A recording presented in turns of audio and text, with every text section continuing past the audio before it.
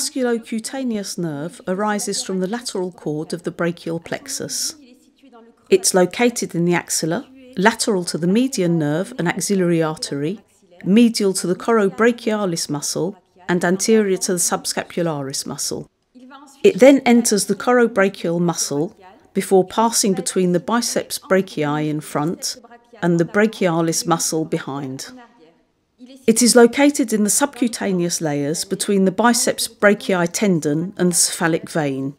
After this point, it is called the lateral antebrachial cutaneous nerve and splits into two branches, one anterior and one dorsal, which provide sensory innervation of the lateral part of the forearm.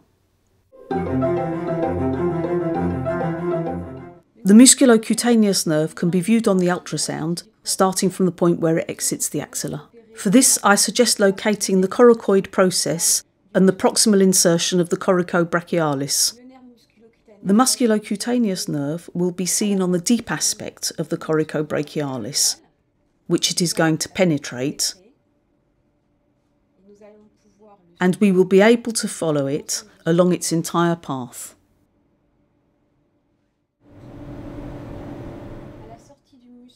Where it exits the coracobrachial muscle, the musculocutaneous nerve runs between the biceps brachii in front and the brachialis muscle behind.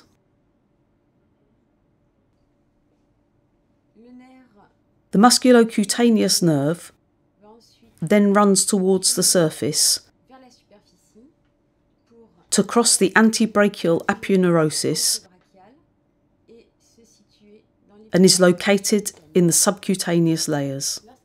When it pierces through the antebrachial fascia, the musculocutaneous nerve will be in close contact with the medial aspect of the biceps tendon and lateral aspect of the cephalic vein.